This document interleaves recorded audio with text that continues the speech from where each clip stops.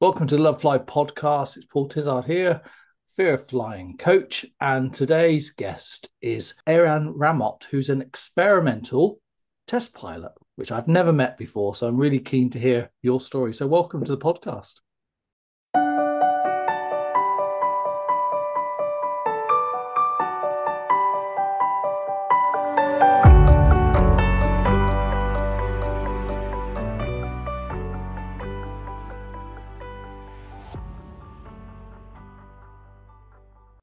Thank you.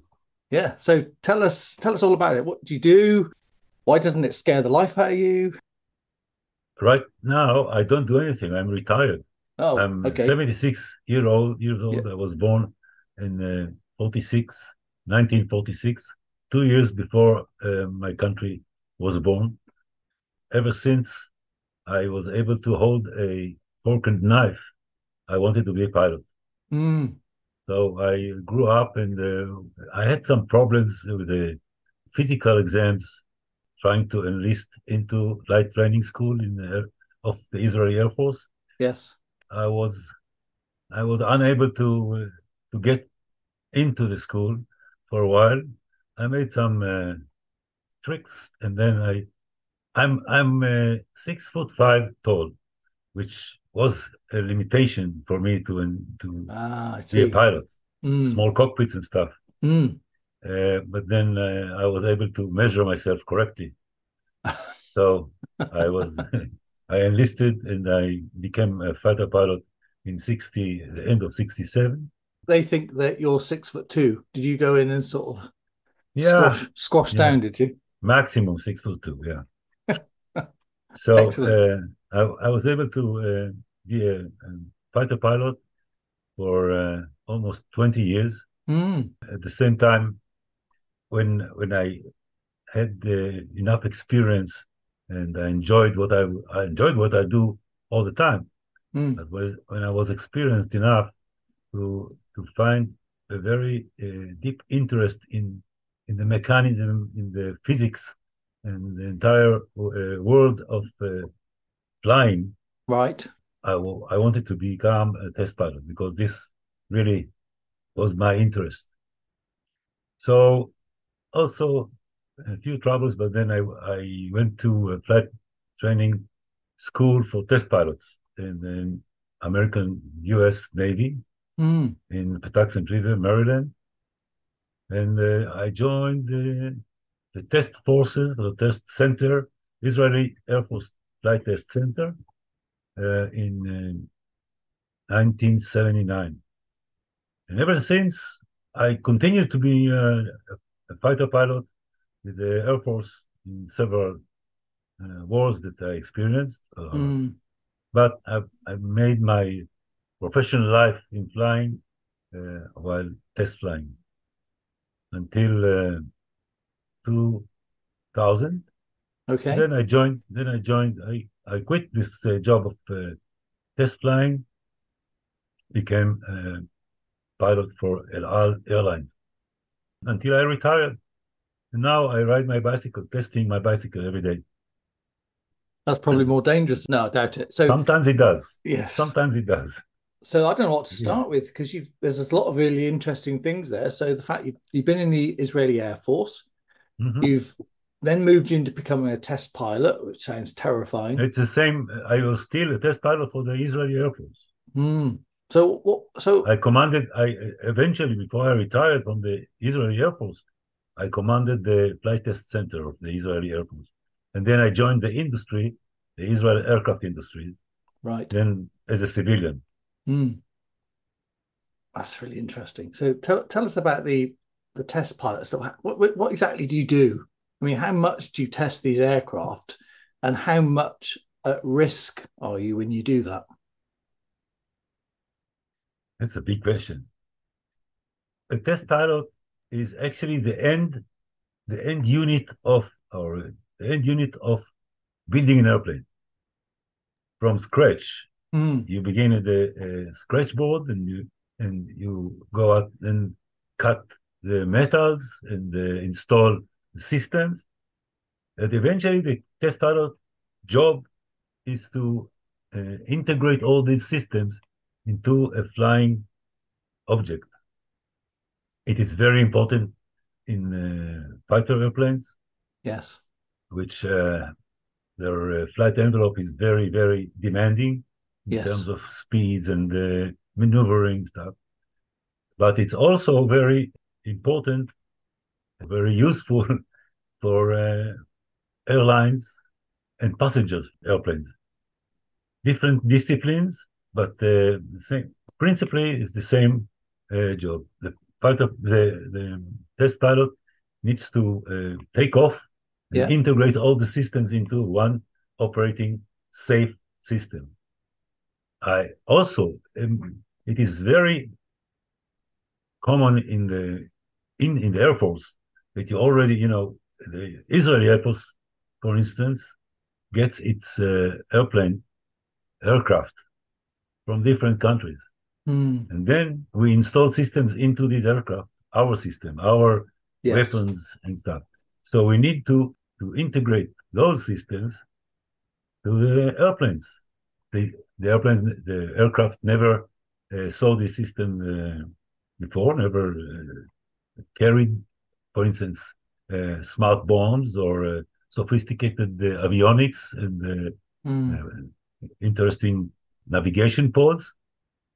And the test pilot says to find out, first of all, if the system is flight worthy, if it can fly, it doesn't disturb another aircraft system, and then that its operation is safe to operate, and that it function, and that it is doing its job.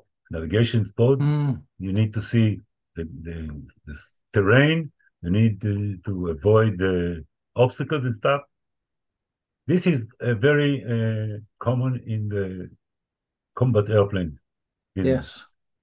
When you fly test business jet or a big passenger airplane, the main issue is the airplane does not need very wide maneuvering envelope. No. It rather it needs to make sure that it is safe to fly Yes. and that all the systems operate and there is a redundancy in the systems of the aircraft. And this is tested. How do we test redundancy? We just fail one system and see that everything is working fine. And then we fail the other systems and we want to make sure that we can land the aircraft. So So you just many, so just to put that's a really important point. So when you're testing these aircraft, yeah, you're literally deliberately doing what we all worry about, stopping yeah. everything working to see if it still works. In the world of business flying and passenger airplane, I know, like you, one of your job is to extinguish the fear of flying. Yes. That's what we do here in Israel with Alon. We need to make sure that passengers are safe. Yes. In that manner, we make sure that the airplanes, the systems, and everything is really redundant. So, for instance, there is the FAA and other authorities in Mm. different countries. They Mm. have demands for us to make sure that the airplane, if one engine fails, still the airplane is fully Yes. operable. And I was once involved in a test of an aircraft. We have to prove that the failure is still does not affect the safety of the airplane. So it's very common that we take off with an engine failed during the takeoff. We need to make sure that we are able to take off as advertised by the Mm. manufacturer. We need to make sure that the instrument landing system, which is very, very needs very accurate Yes. approach profile, Yes. is never fails. I mean, Mm. never statistically never fails.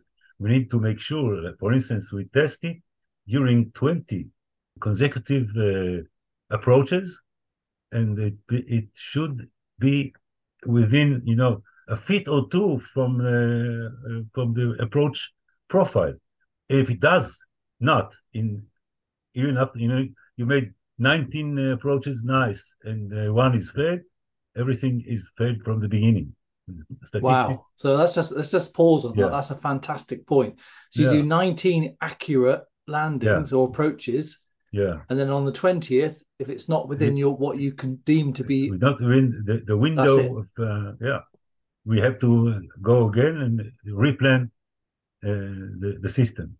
That's very I had to. reassuring. I was involved once in for the business jet that we built in the Israel aircraft industry. It is Mm, now called Gulfstream 2200, I think. We yeah. called it Galaxy.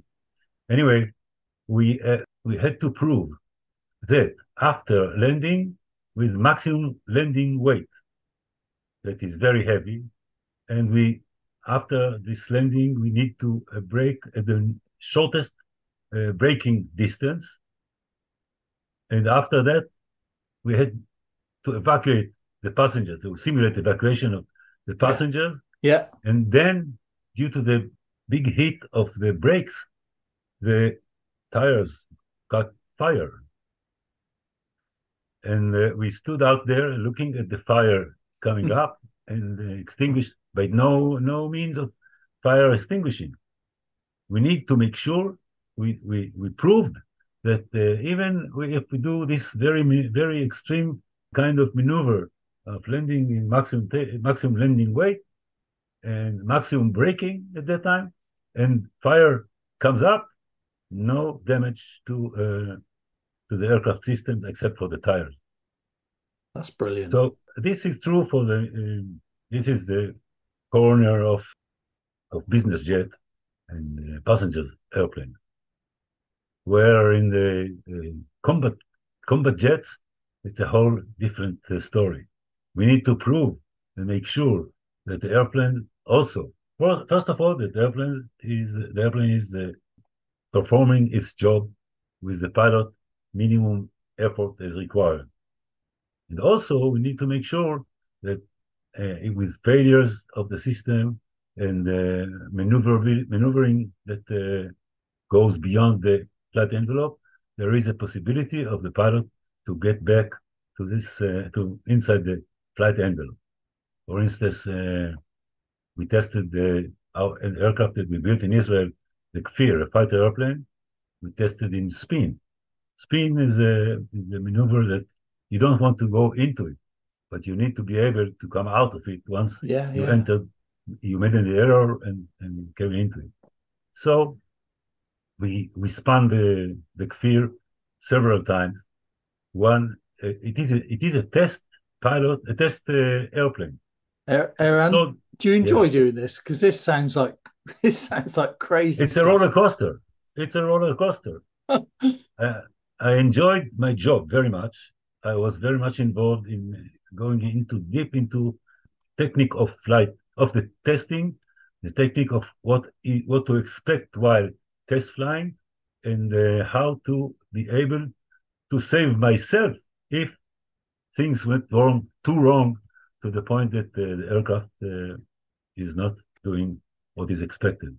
For instance, in this spin testing, we had a special parachute to be able to save the airplane if the spin does not recover, if the aircraft does not recover, by the means of normal controls that we provide the airplane with for the pilot.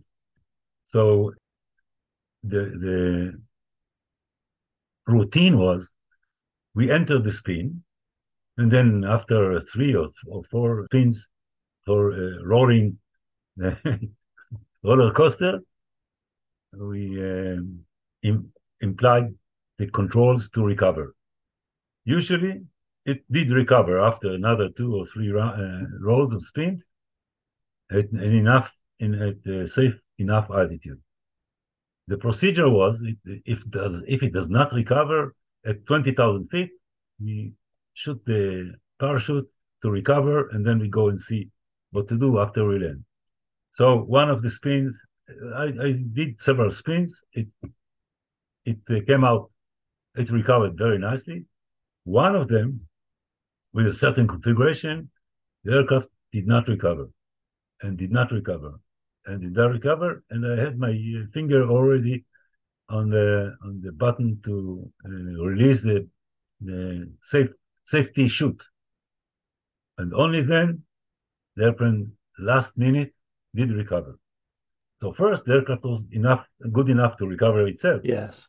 And second, I was about to execute recovery, non-normal recovery procedure.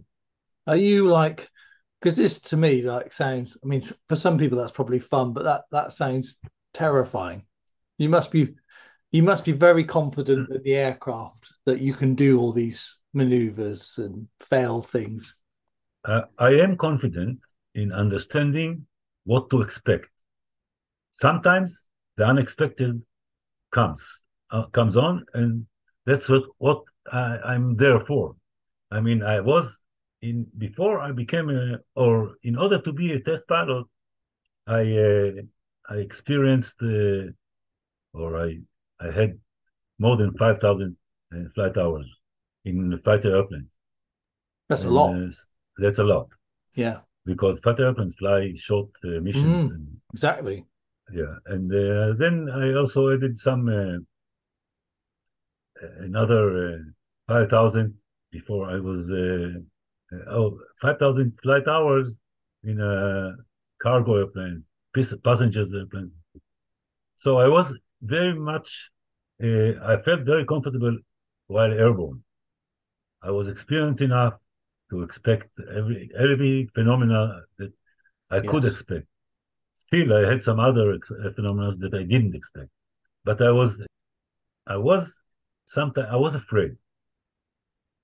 I mean, I was afraid, but I was afraid from the unknown Yes. that can come on me. So is But this in the but military jets where this happened? but what I was about to say that I was afraid sometimes even more during the wars I participated in. Yes. And I had some very interesting missions, not as a test pilot, but as a fighter pilot Mm. during the wars. I was afraid. This is normal, and I was able to operate and to function while being afraid. Yes. I learned this also as a part of later becoming a test pilot. I mean, even if you're afraid, you still have to function and Mm. uh, and count on your skills. Mm. And most of all, before you go flight testing, you learn very deeply the system, the physics of the system, or even if it's a like hydraulic system. You test the hydraulic system, you know it by the pipes and the pumps, and it is true also for a complete system of an airplane that you know what what every screw is meant for, every button, and you understand the physics of flying. You understand aerodynamics, Yes. and I mean understand deep into it, and you understand what to expect when, Mm. and that's what makes you better or not better Well, I as mean, pilot. so you doing that makes Yeah, it safer because you've gone out and tested things that other pilots won't need to do, yeah. hopefully. You push the airplane into corners that the pilots are not expected to do, and you push the airplane. You go into outside the flight envelope. You exceed the speeds. This is as a test. You exceed the speeds. You exceed the altitude, and then you create the flight envelope for the normal regular pilots. For instance, I was once required to take off with a kefir at maximum takeoff at different elevation of the airfield, and the airplane was loaded with bombs and fuel tanks and stuff. Was very heavy, and I took off, and it was a very low terrain avoidance while taking off. And it made me, as a pilot, decide that this weight is not within the limits of a normal pilot. So we had to reload the airplane with one or half a ton less for it to be among the regular operable Yeah. So I weights. guess there's only so much you can do with computers and simulations. Essentially, it does boil down to some crazy person like you, thank you, to go and try these things out, doesn't it? To go and push Yeah, the aircraft to well beyond what it'll ever need to do. the point is that today the computers and the wind tunnel stuff can almost prove everything the airplanes should do. Just computing and calculating and showing the effects in a wind tunnel. Still, no wind tunnel and no computer was airborne yet. You need to be airborne and be able to test test the systems while flying, actually, with all the bumps and the weather criteria and weather phenomena. Mm. Everything is being tested only in the air, not in wind tunnel. Yeah, I was going to ask you actually about, perhaps testing some of the business passenger jets or whatever in weather systems. What sort of things you've had to fly into? Weather is a big issue, mainly for passenger airplanes and business jets, because they are operated in very, very demanding weather.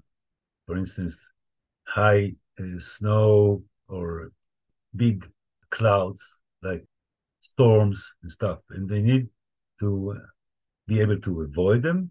And once they did not, or they were not able to avoid, they need to be able to carry on and Yes. stay. For instance, we have a phenomenon that's called icing.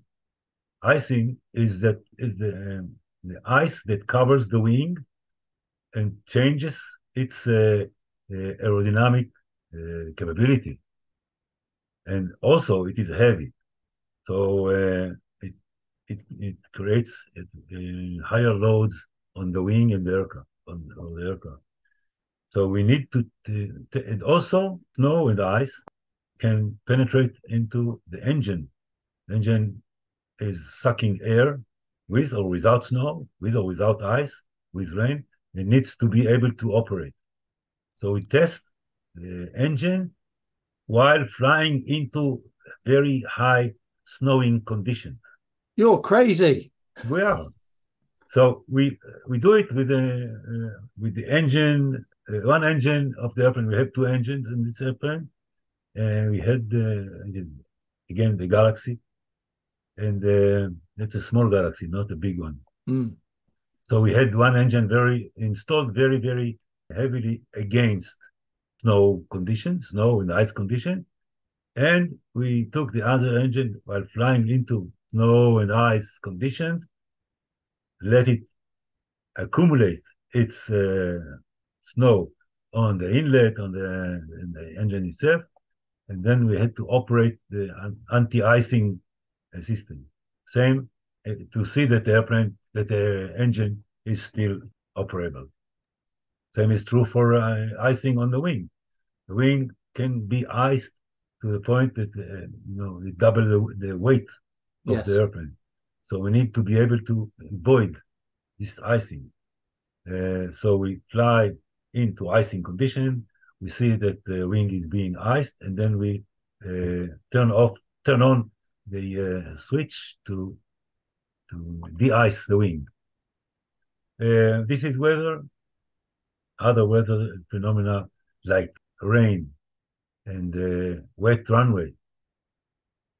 We need to be able to show that the airplane is landable on wet runway without skidding off it. Man, you Survive. just, my massive respect to you. So you're doing all the things that pilots don't need to do, basically, so you can prove that how safe it is. All we do is prove that what we plan for the airplane to do, it is doing it, And when we prove it a little bit beyond what is expected. And Yes. then we say this is the limit of the airplane. If the runway is that wet, you don't land. Or for instance, a wind effect. Wind affect the airplane very much, especially on landing and takeoff. Yes. And You're if talking you about have if you have a crosswinds, aren't you? crosswind, Yeah. if you have a crosswind 90 degrees to the runway, and this is the only runway that you have, you need to be able to control the airplane and not drift aside Yes. due to the wind. And we test the airplane in a very high crosswind, and then we say the limit crosswind is 40 knots, 30 knots, or 50 knots, depend on the aircraft. Yeah. Light aircraft like Cessnas and stuff, they are limited to 15 knots Yes. of crosswind. But Mm. the big airplanes, the Jumbo and the 777, they are limited to almost 45 knots of Yeah. crosswind. This is very, and it is all tested.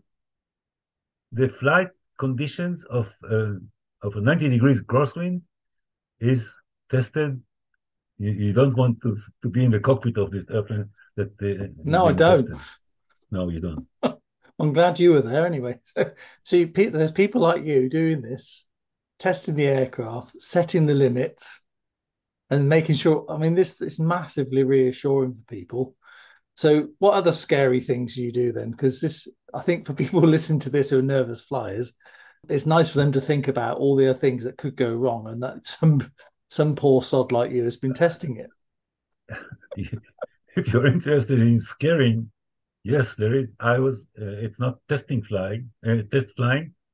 I was flying a hang glider, which is a hang Ah, glider. The yeah, the the most, how shall I say, thrilling flight I had in my life was during the flight test training yeah, in the United States.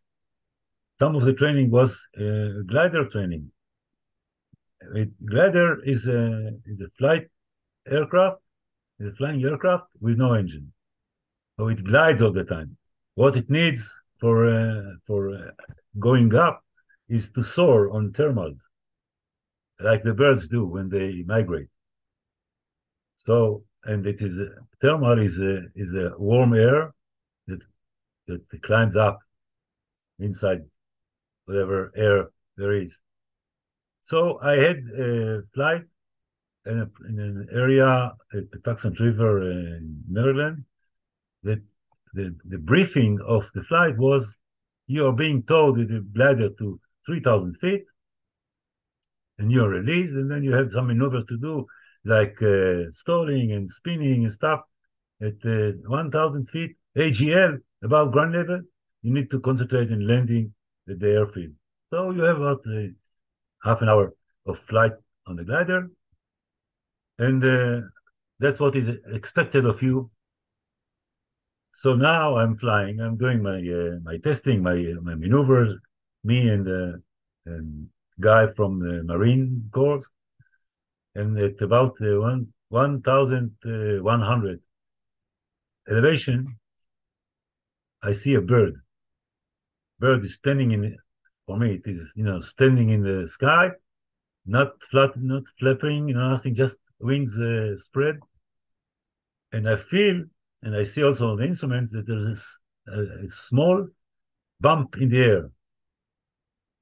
So I told my guy in the backseat, if the bird can do it, I can do it. I had no idea of how to center a thermal, we call it, that you catch the thermal and climb, mm, soar with this. So I turned into the bird.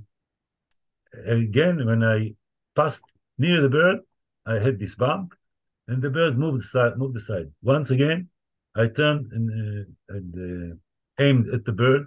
The bird just got rid of me. It folded its wing and went off. But I felt this bump, and remember, no indication where it is except for my instruments and the bump that mm. I feel. And after 2.5 hours, I was at 5,500 feet. Oh wow. and that's why they call me the crazy Israeli pilot in the school, in the flight training school. So I assume And you so did I, you so did I, land at some point then, I guess. they shouted. I Eventually. mean, they they Shot said, you "What are you down. doing here? You are expected to land after 30 minutes, and yet you are 2.5 hours. Where are you?" I said, "Look up, and you see me on the radio." And I, I went back for the landing, no problem. But that's why I said I went into hang gliding because again, it's a Mm, hang glider. There is no engine. You glide, and if there are thermals, you soar with the birds. It's a fantastic way of flying. Very, very quiet, very slow, mm. not too Mach jet, and very thrilling. Yeah, yeah. I mean, that's quite a good link actually, because one of the things that our pilots talk about is the fact that how often commercial aircraft are almost like gliders. Certainly, when you're coming into land and you're say 80 miles away from you're pretty much gliding. So I guess Yeah. you must have to test that as well. Turn all the engines to idle or off and see and glide for a while. Is that part of the training? When we say gliding on commercial aircraft, it's not like the glider that Mm, glides. Totally different because the rate of descent is better. Glide for the commercial aircraft is part of the procedure that was developed by test pilots and computers and then test pilots yeah. to indicate, and the computer and the avionics of the aircraft and the entire computing system indicates where to start this glide in order to be able at zero altitude at the destination airfield. So it is gliding, yet it has its engine. Engine provides very poor, very little thrust while gliding, but the aircraft can glide, really glide, with the engines inoperative. We have we are trained to glide with no engines in the airplane. It is very, very, very actually. There's only one aircraft that I know, maybe two, that operated while gliding after it ran out of fuel. Uh, Engines, jet yeah. engines with no fuel, don't operate. Mm. So, but the airplane was able to glide into the airfield in the Canary Island. And you test all that. It is being tested, yes. So, how far would you say you would expect a commercial aircraft to be able to glide if it had no power coming from the engines? What would you say was We have typical? numbers. The numbers say that the airplane will lose about 3 miles for each mile of altitude, 1 to 3 or something like that.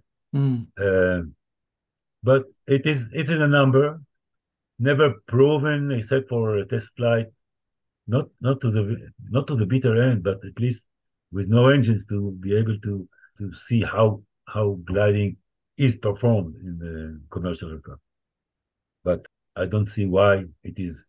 I see why it is needed to be proven, but the commercial aircraft are so safe and so redundant that yes.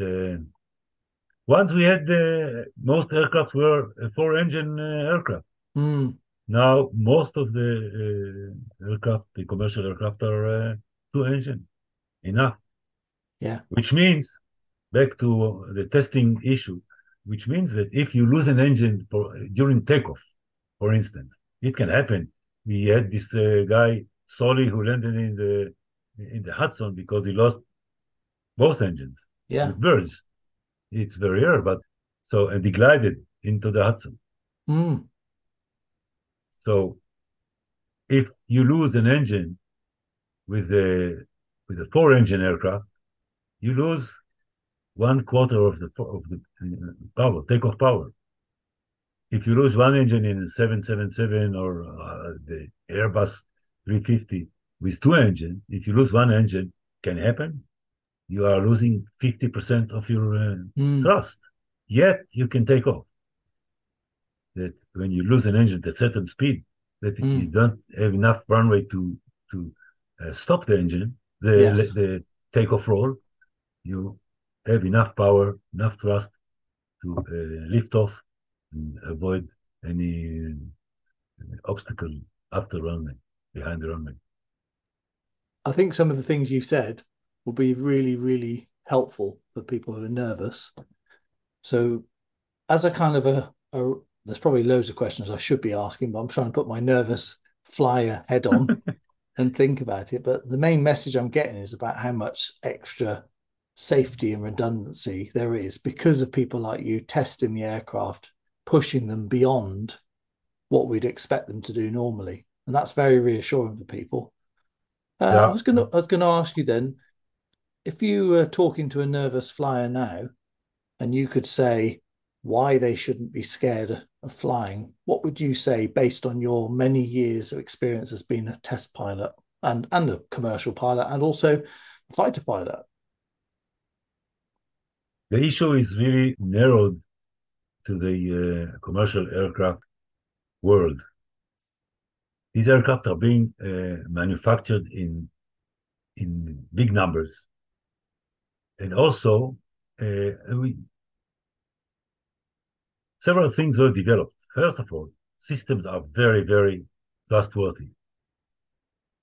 You, you know, even the cars. I remember in early days, while traveling from Tel Aviv to Jerusalem, every 1 or 2 miles, 1 or 2 kilometers, there was a car standing on the side road Yes. with the smoke or the. These things don't happen anymore. Mm. Everything is very, very. They don't break. Engineered? Is that the word you want? Engineered to the point that they don't break. They Yeah. don't fail. Mm. This is one thing. Mm. Other thing is that we have, like I mentioned in previous, I mentioned redundancy. We have several systems in the aircraft, and for instance, hydraulic system, we had four of these systems. If one fails, you don't even feel it. Airplane, airplanes are built in the philosophy of fail, operate, fail, safe, and fail, operate, and then fail safe. In a matter of systems failure. So there is a big redundancy. Main issue of building airplanes is redundancy and extra systems. Mm. Airplane can operate on one system, but we have four: Yeah. hydraulic system, electrical system, pressurization system. Two engines is also one of the, like I mentioned, redundancy. And then after all this, we developed a procedure that covers every supposed failure, every supposed activation of failures of the system of the airplane. So we, as a crew of two, in fighter aircraft, there's mostly in most places one pilot. In commercial aircraft, we have two, and we are checking each other all the time Yes. while flying. And the procedures, the SOP, the standard operation procedures, Mm-hmm. standard. We are very much into standardization of procedures, and we call the check, and we check it with the other pilot.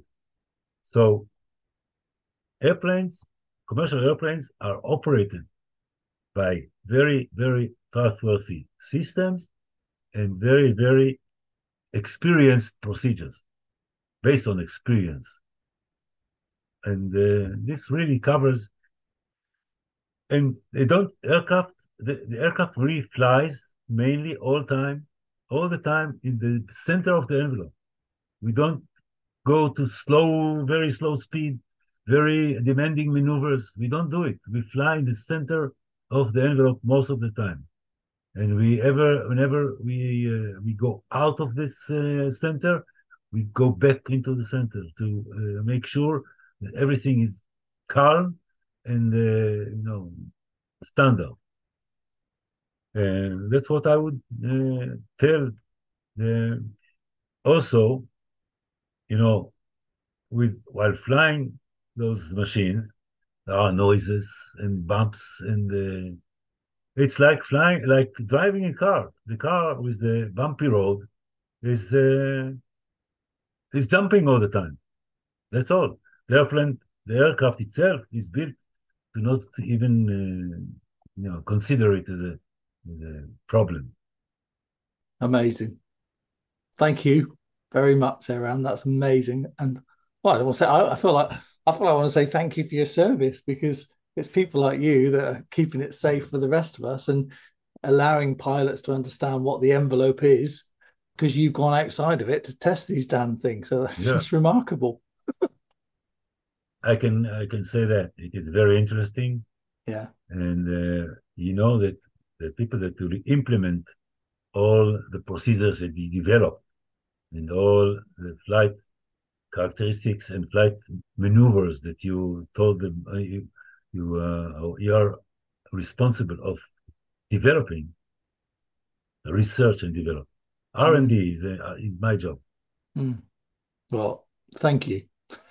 Welcome. You've probably Thank helped a you. lot of people that those little bits of wisdom there, Come fly with and me. yeah, and well, just take it easy on that Not testing, bicycle. flight, not testing. No testing. No, I don't fancy that. Thanks very much. But yeah, just be careful on that bicycle, because that sounds like you're in real danger compared to the stuff. I'm just We blown didn't away go by into this. it. Iran, thank you very much, sir. That Thank was you. excellent. Very good. Very, very helpful. Thank you very much.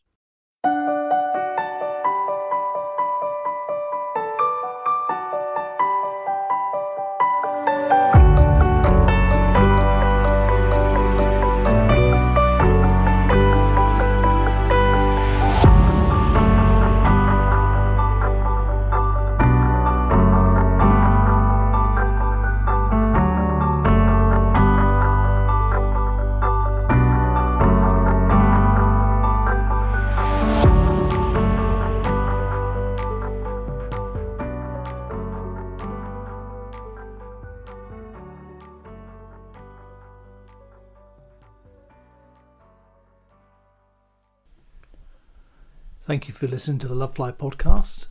And if you want to find out about more that we do, please go to our website, lovefly.co.uk, and you'll see a list of other options available to you should you need them. Thanks for listening.